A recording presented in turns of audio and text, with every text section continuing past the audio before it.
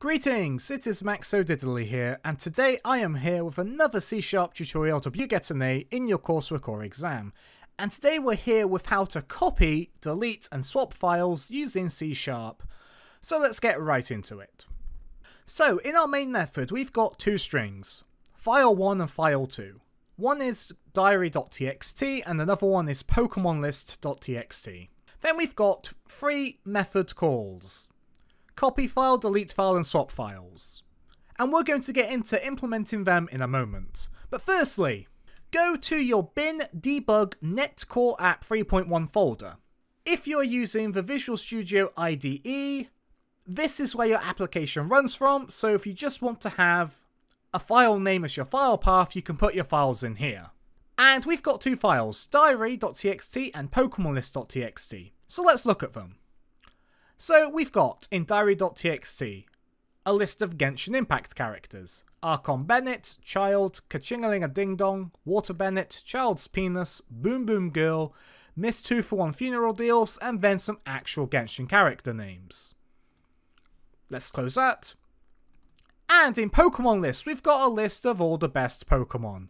These are objectively the best Pokemon out there. As you can see, the list is very diverse and very accurate. With those files shown, let's get right into implementing our methods. So, our first method is going to be a public static void, so we're not going to be returning any values. It's going to be called copy file. And we're going to have a string, and it's going to be file to copy, and another string, new destination. So these will be file paths that we're going to pass into our method. And the first one's going to be the file we wish to copy. And the second one is going to be where do we want to put that copy of the file. So this is the code for our copy file method. Firstly, we've got a try-catch statement. So we try a bit of code. If something goes wrong, we execute what's in the catch statement, otherwise we just move on with our lives. And inside the catch statement, we're going to do console.writeLine E, and E is our exception, so we can print out the error message to help debug the code.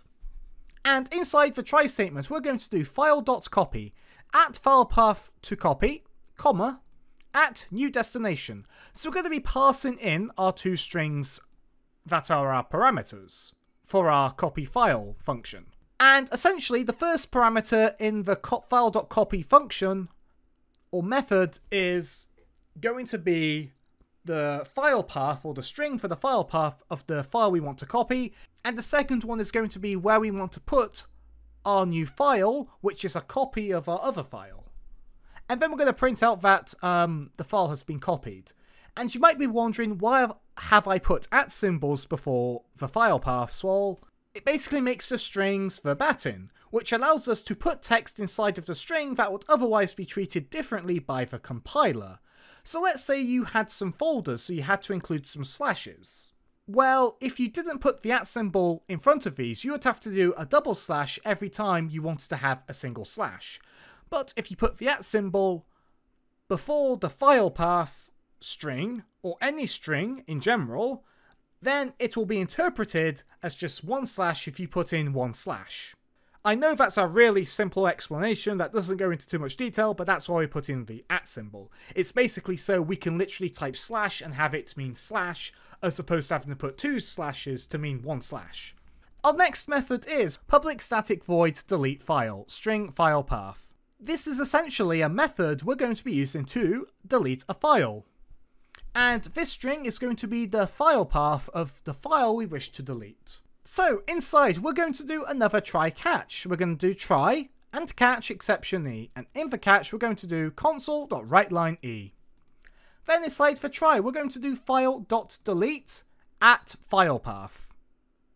And then after we're going to print file deleted.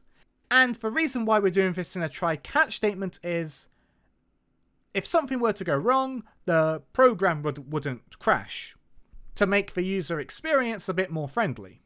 The last method is public static void swap files, string filepath1 and string filepath2. So, filepath1 is the first file, and filepath2 is the second file.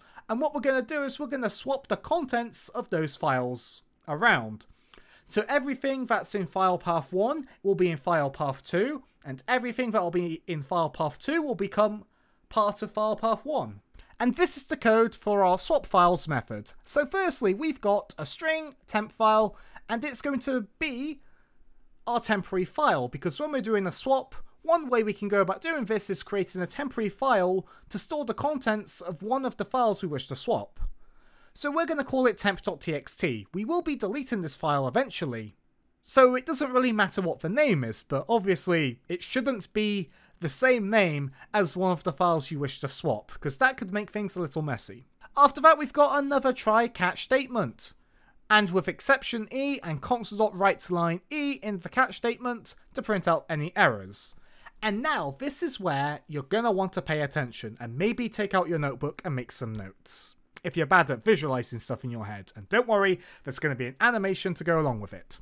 What we're going to do is to swap the data in the files. What we're going to do is we're going to move file path 1, all the contents inside of that, into the temporary file. Then we're going to move all of the contents in file 2 to file path 1. And then we're going to move all the contents that's in the temp file into file path 2. And as established before, the contents of temp file is going to be what was in file path 1 before we started the swap. After that, we're going to actually call our own delete file method and actually delete the temp file. As the name suggests, it's a temporary file to temporarily store the contents of one file while we do the swap. Let's say we didn't have a temp file. If we were to try and do this swap, when we put the contents of file path 2 into file path 1, the contents of file path 1 would get overwritten. So then if we were to put the contents of file path 1 into file path 2 after doing that initial swap, we'll just be putting whatever's in file path 2 into file path 2, because what was in file path 1 originally was deleted. Which is why we have a temp file. This is also something we do with a simple swap function, like maybe in a bubble sort. And then we delete the temp file because we don't need it anymore. It served its very short purpose. And after we print, file swapped. And that's it for the code. Hopefully that made sense. Maybe go through it a couple more times if the concept of swapping is a bit much. So let's go back to our main method. So firstly, we are going to comment out, delete file and swap files because we want to demonstrate these things one by one.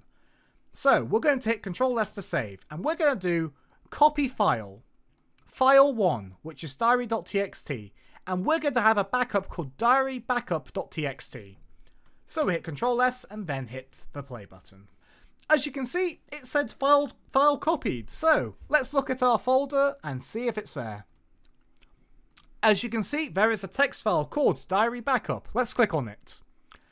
And I'll let you guys judge this for yourselves, but we've got the contents of Diary Backup and Diary. As you can see, they look the same.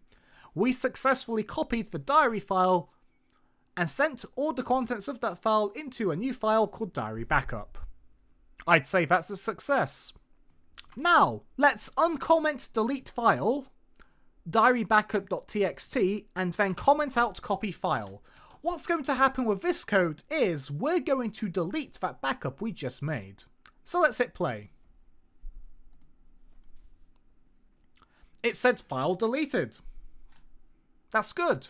Let's close that and check the results. As you can see, diarybackup.txt can't be found. I'd say that was also a success. Now let's comment out delete file and then uncomment swap files. So what's going to happen here? Well, diary.txt is going to contain a list of the best Pokemon ever, and PokemonList.txt is going to contain a list of Genshin Impact characters. So let's hit play and see what happens. So it says file deleted and file swapped, and you might be thinking, what's going on here? But remember, in our swap files method, we actually call our method of delete file, and that method does print out file deleted, meaning that the temporary file got deleted and the other files got swapped.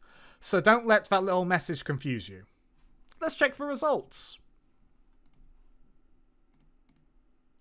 Diary.txt has Quagsire printed everywhere. That's good. It's the best Pokemon in existence. And Pokemon List.txt contains some Genshin Impact characters. So the files were swapped successfully. I also don't see a temp.txt, meaning the temporary file did get deleted. So that's it for this tutorial. Be sure to leave a like and a comment if you enjoyed. And thanks for being a great audience.